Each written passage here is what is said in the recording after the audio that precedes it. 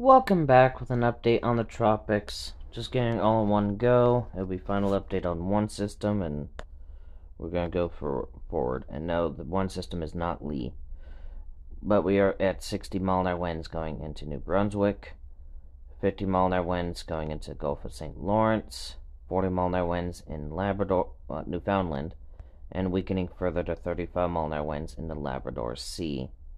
We got satellite imagery, and this will likely be thumbnail.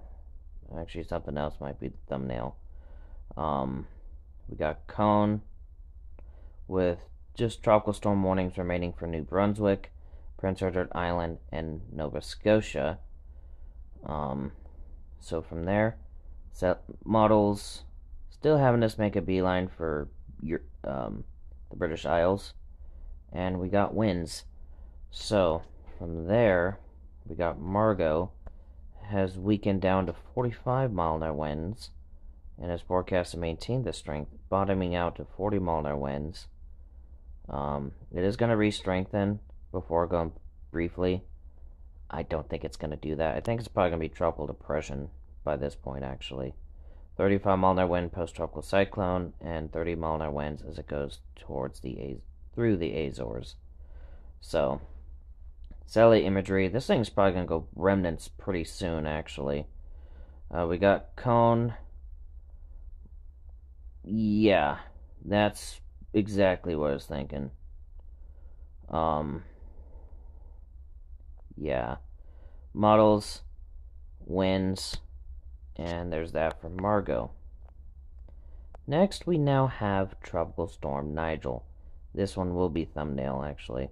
As forecast to strengthen, 50, 65, 75-mile-an-hour wind hurricane early morning on Monday. 85, 100, 110 for the forecasted peak, weakening back down to 100 and then 90-mile-an-hour winds through the end of the forecast. Not a threat to land, at least a direct threat. I totally see it becoming a rip current threat for Bermuda and the east coast of the U.S.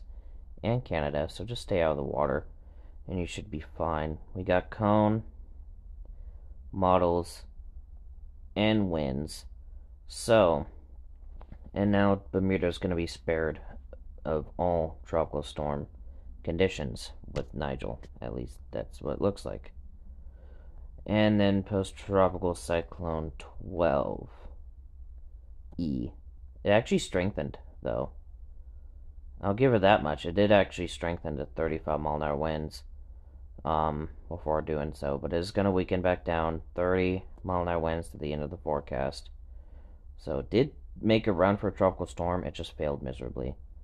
We got, if it wasn't for the wind shear, I would say that this thing could have easily become a tropical storm, but wind shear just said no.